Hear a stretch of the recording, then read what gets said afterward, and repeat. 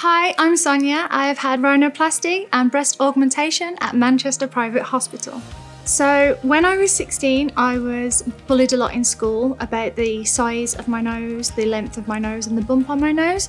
I remember asking my dad to pay for rhinoplasty for me when I was younger, but never did.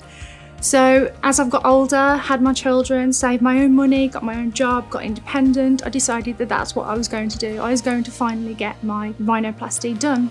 I searched several different companies all over the United Kingdom, and I just could not find anybody that I felt comfortable with or I was happy with. But when I came here to Manchester, it was completely different to all of my other experiences. The staff were brilliant, lovely, kind, thoughtful. They understood if I was behind in traffic or if anything else cropped up. They were absolutely brilliant.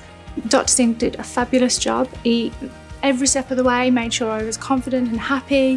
He made sure that I knew what I wanted and he knew what I wanted, so that we had that understanding before I went under the knife. I went back for my checkup with Dr. Singh, told me how well it was going, how to rub my nose, massage it and look after it.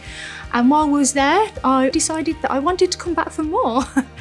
And I got to that age where I was going a bit flat, going a bit south, getting a bit older, crossed the 30 barrier, and he helped me choose which size breasts I wanted to go for, and trying them on was absolutely fantastic. And I just remember feeling, these are my boobs. The surgery went down a treat, it all got sorted, boobs look fantastic. I'm so much happier now with those, and my life is definitely better. I feel more confident in any clothes I put on, and I am proud to say that Dr. Singh is a brilliant surgeon who really made me feel happy.